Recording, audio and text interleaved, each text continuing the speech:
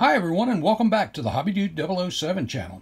I haven't done an update on my 40 Ford build lately, so I thought I would do that today, give you the direction that I finally decided on going on. Of course, if you're a modeler, you know many things are subject to change. But let's get started and let's have some fun.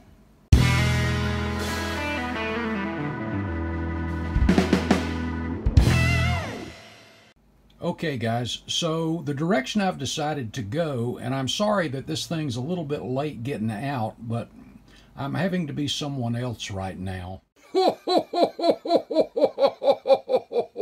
So anyway, what I want to do is make this vehicle kind of my channel. I don't know if you want to use the word mascot or if I ought to use just the channel vehicle or something. But I'm going to do either. I'm still deciding on a 3 or 2-tone paint job, but I already know the colors either way. But right along here, it will have Hobby Dude 007 and then the Bond figure holding the model car. And it's because of the colors. I guess the first thing you noticed in the opening is let me take the camera down here, the color of the wheels. I was going to do that traditional hot rod red with the trim rings and all of that stuff, but the more I looked at it and the colors, and I'll be honest with you, that hot rod red on the rims, with any color body, that just looks good.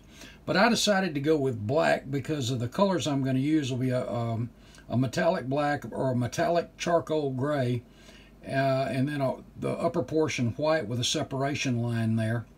And but I think it looks pretty good. I don't know how you like the stance, but I kind of like that where it is. And I mocked up the other side a little bit lower. As you can see, that one's a bit lower, but I kind of personally like the driver's side stance here, so I think I'm going to just stay with that. But so that's the direction I'm going. And let me tell you what I'm going to do in the back. I told you I was going to have some stuff in the back and the back door open. So what I've decided to do is, let me get this back up here, is since we're model builders, I'm going to put a workbench back there. So I was going to have just some model stuff kind of being hauled around.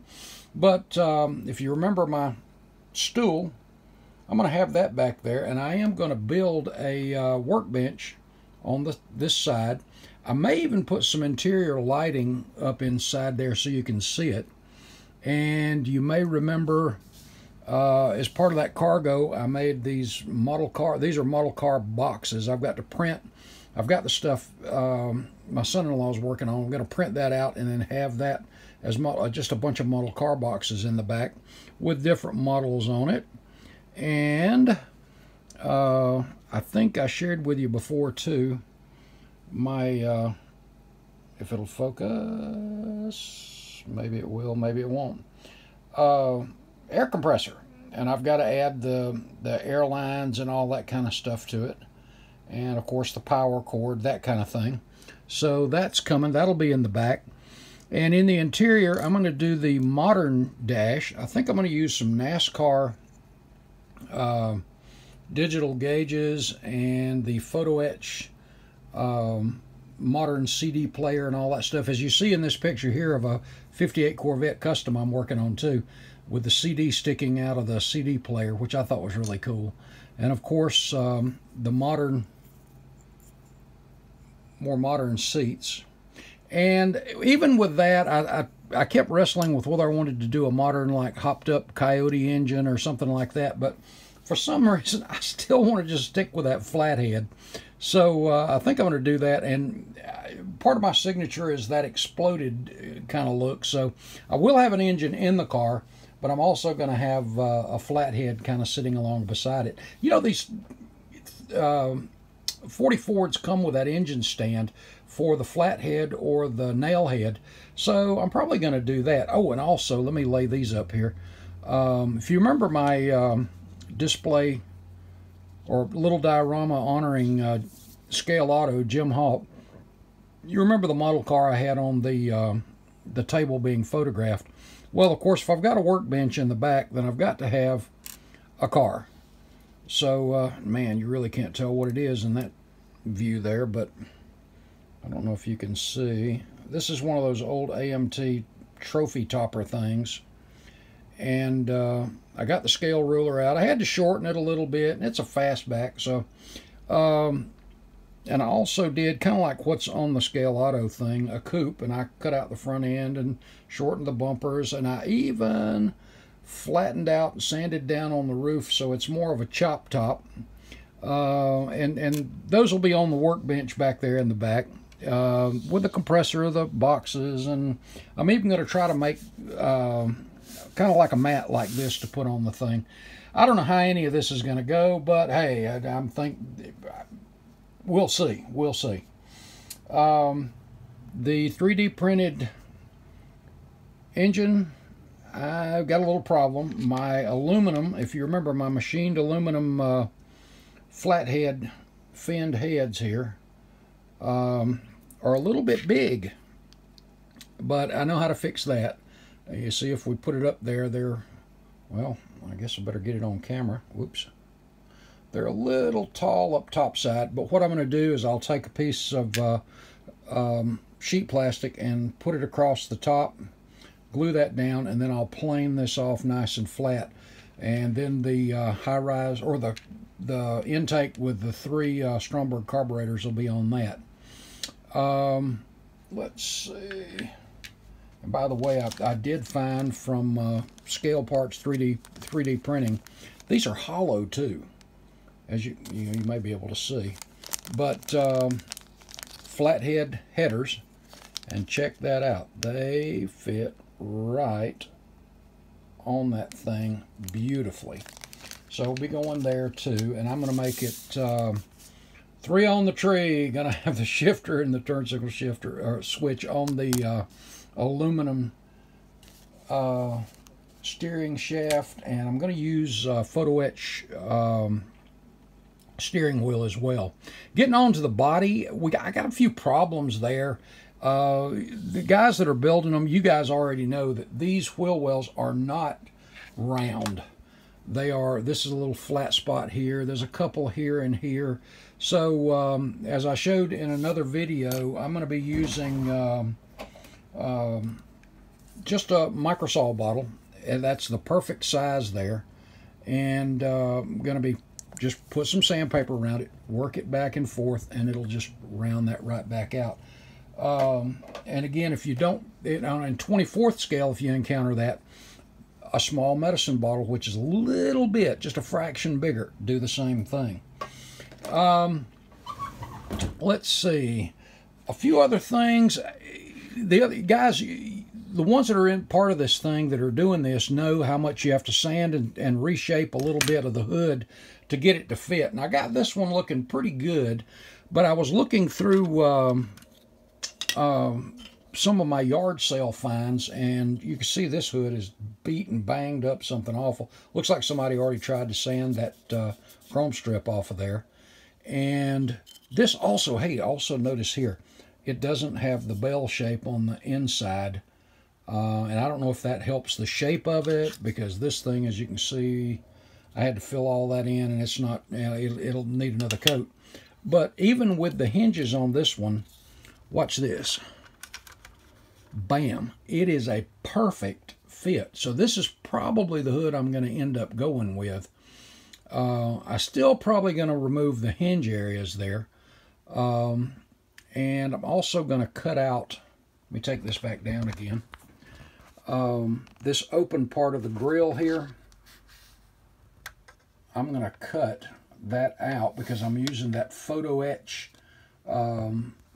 grill. And once that's in there, you'll be able to see through it to the radiator. And I'm going to scratch build a radiator that you'll be able to see through as well. And I'll touch on that later. Well, in fact, for another vehicle, I've already done one. Let me get it back here. This is not for this vehicle, but, well, I don't know if you can see. But, yeah, you can see through it a little bit. But I'm going to be doing one like that. Yeah, there you go. I'll be doing scratch building a radiator like this one to go in here, so you'll be able to see through to the either the electric fan or the fan on the car itself. And let me put the camera back here. Also, you notice the cowl vent is cut open. And if you remember my 39 Ford gasser, as you see here, I've got that vent pushed up. And there's a story behind that, and I'll share real quick. When I was growing up, my dad had a 39 Ford sedan. Same as the 40, taillights, grill, that kind of stuff were a little bit different. But going down the road up into the late 60s and even into the 70s, I'd reach over and push that lever down or pull that lever up to open or close that vent. So air would come in. That was kind of like your air conditioning in a way. And I just, a lot of builds, I always do that. I used to do that with one of my grandfather's 30, I think it was a late 30s something. It's either Mercury or Ford, but I'd go out and play in the car and open and close that vent. It was just, you know, kids are fascinated with that kind of stuff. But so I've cut that open. I need to clean it up a little bit, and I'm going to have that in the up position as well. And once again, I'm going to be removing the door handles, all of the chrome trim, smoothing out all of these mold lines here. And I look forward to having some fun with it. And with that, stick around. I'm going to go ahead and get the body sanded down, and then we'll take a quick look at what it's going to look, well, what it looks like with some primer on it. And we'll take that interior out, and I'll let you see how I'm going to do the workbench back there. Stick around. Okay, so where we are now, here's our interior out, and I'm going to be taking, and probably will use my 3M sanding pen to get up in here and take these out. I'm going to do that back here too, but I'm really thinking about cutting this floor totally away and using, I've had this for a while, and I think it's time to use it, the real wood bed floor, and for trucks and stuff. There's a couple pieces of really thin balsa in there, and you see the metal strips that go in the bed or in the back in this case. And like I said, I'm going to build the workbench on this side. The stool will be here, and I may have a compressor mounted over here, something like that. But that's where we're going there. The hood really had some deep gouges in it, so I've got that kind of fixed up. Got the trim removed, and it still fits right on here. Really great. If I can stay in frame there. Just got some sanding in to clean that up a little bit, and it's looking good. Again, I'm going to remove a good bit of the firewall and modify some of that.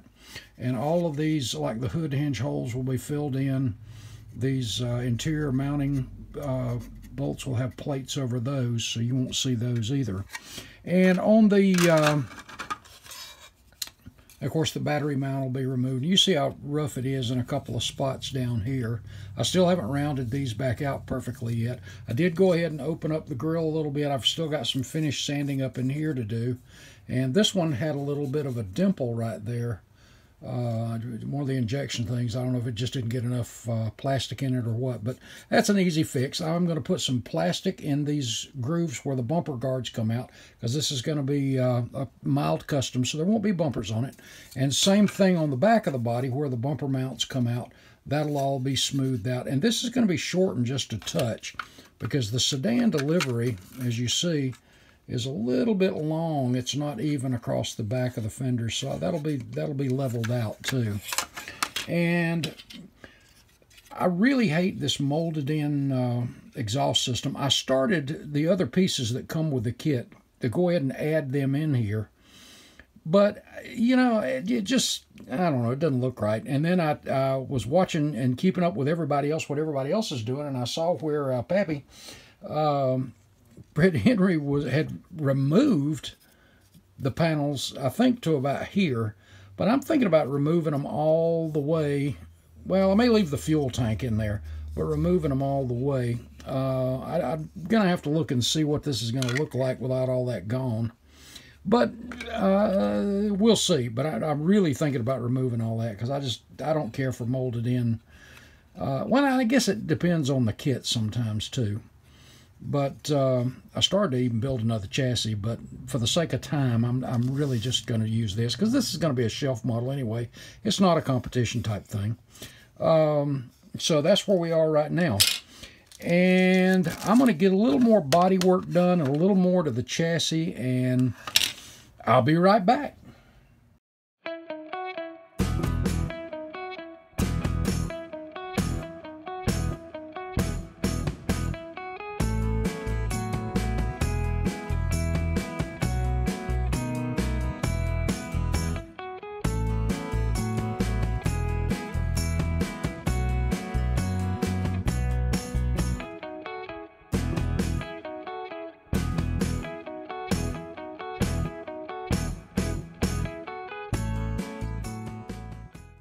Okay guys, here's our chassis with all of those panels removed. If you remember, here's an old glue bomb one that I have, and you see how it looks.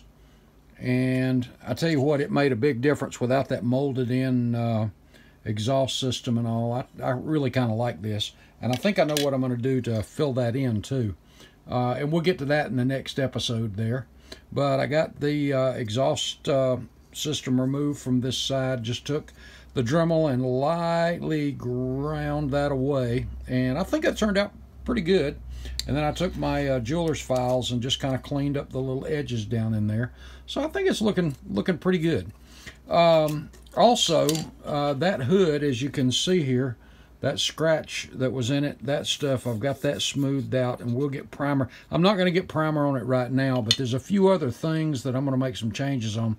I was thinking about doing an A-arm suspension on this, but since it's just going to be more of a shelf model anyway, there's some cleanup, as you see on here, the injection marks, that I think I'm going to go ahead and just use the straight axle. I'm not sure yet. That's subject to change too. The body, I've gone ahead and removed all of the chrome trim, the door hinges, and if you don't have a scribing tool, to me a scribing tool, this thing is really worth it.